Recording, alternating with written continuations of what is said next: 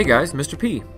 In this video we're going to talk about how to draw a generalized amino acid from the molecular structure in order to earn full marks on our IB exam. The first thing we want to do when drawing this generalized amino acid is start with our central carbon. Now the central carbon is going to be connected to our R group. R stands for radical. That is going to be the group that differentiates all amino acids from each other. Off of the central carbon as well will be a hydrogen. To the right of our central carbon is going to be our carboxyl group, which is a C double bond O OH group.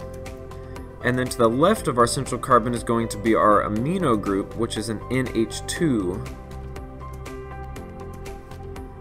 This would be all of the necessary components in order to earn full marks on how to draw a generalized amino acid structure. If you learned something, give it a thumbs up, leave your questions in the comments, subscribe to the channel. See ya!